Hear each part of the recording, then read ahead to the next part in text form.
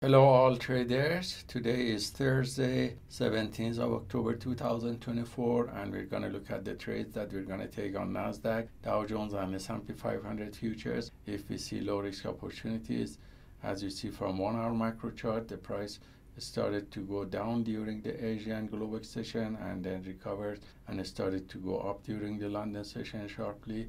And by looking at 10-minute macro chart, we see that the price started to go down on Nasdaq and S&P 500, but went up on Dow Jones. So our plan of action is to wait for the price to calm down and confirm that there is a downtrend trend and take some sell short position before the price reach the previous level of supports.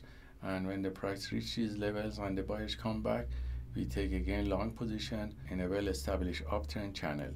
So stay tuned and we're going to update you with any trades that we're going to take today.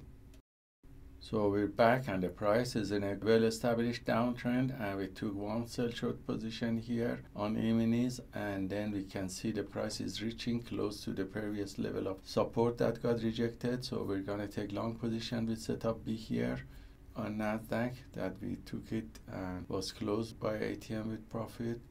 We're setting more limit orders now to enter with setup C here and expecting a small profit on the upper area of the channel.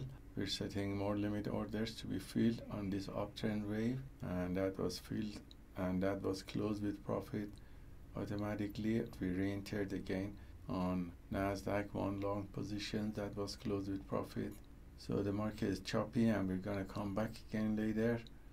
Now we're back and the price had a good pullback and reached the previous area of support. So I'm going to take another long position with setup B here, and that one also filled and closed with profit. We're done for the day, and let's look at the stats and all these signals that were copied by copy trader to multiple Apex Trader funding accounts. And as you see, the result is positive, showing profit factor of 11, which is coming from 77% win rate, 71% from the long positions taken, and 100% from two sell short positions taken, and also the average win to loss ratio of 3.21. The largest winning trade was $395 and the largest losing trade was $104.